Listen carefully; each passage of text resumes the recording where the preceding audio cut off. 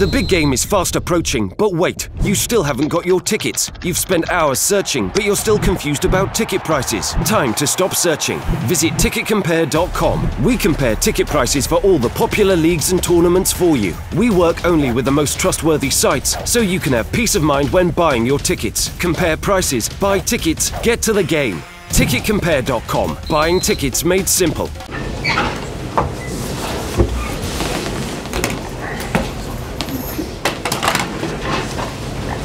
Okay, manager said to take your questions on the game, please, if you'd like to start. So, what did you think about the team's performance and the result in the end? You know, I think first of all that Newcastle United players and obviously staff, they gave what they have and what they don't have, and I think that's a beautiful thing in football. I think they come here today to fight for a point, but they found themselves in a position of winning 1-0, and in that moment I think they went over all the limits of the effort, of the sacrifice, of everything a manager likes to see in his team. I saw that in my team after the 1-0. I saw that in my team, that desire to play and to try and to go until the last second, which we did. I can imagine that Benitez is more than pleased with the effort of his players. Were they lucky? Yes, they were. Yes, they were.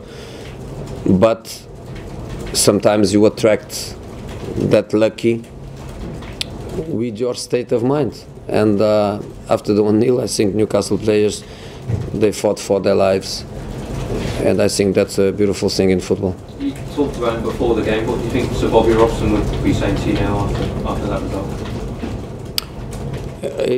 After some defeats, he told me a few times, don't be so sad if you look and if you think about the happiness of the other guys.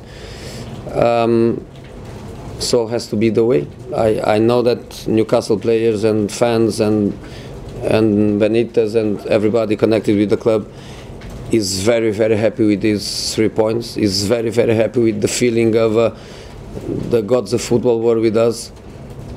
So at least I have that little smile. But obviously I am disappointed because I think we did more than enough to live without a defeat. You're disappointed with the defending of the goal? Sure, of course. You know, it's a lateral free kick. It's not even a lateral free kick from a dangerous position. It's really far from the goal. Clearly, the positions were the players. They know the positions they have to be, but we miss the challenge in India. I remember clearly, without television, but just with my memory from the touchline, I remember clearly a Newcastle player jumping and 2 of my players looking at him and staying on the floor. So the guy won the ball in the air and then the second ball in the face of David. Any complaints about the actual free kick? It looked like Chris Smalling had been booked for diving in midfield. You were quite close. No complaints. No, I don't like to complain about referees on this kind of situation. A little bit like the first goal against Tottenham. I could complain that the goal is illegal, that Harry Kane was already 10 meters inside of our half, but I think it's more logical to complain about our mistake in the long ball. And today, I don't know if it is free kick, no free kick. What I know is that we missed a challenge in the air and we missed the second ball. And I coach my players. I don't coach the referees. I have to be more disappointed with my players by losing that challenge. Last question. Graham Souness was very critical of 4 point by this morning in the newspaper. Said you asked Graham Souness. Played like No. Paul Souness comments, and he's responsible for his comments, not me. Okay, last question from Samuel. Sorry. Try a different way. How do you think Paul Pogba played? I don't analyze players individually. Is that a concern with the way the goals conceded today? You got beat on a long ball at Tottenham, there were a couple in the derby. Is that something that is a worry for you, the amount of aerial balls you conceded from? You know, we train, we work, we organize. The players, they have their individual jobs in situations where we defend zonal. The players, they know the zonal responsibilities.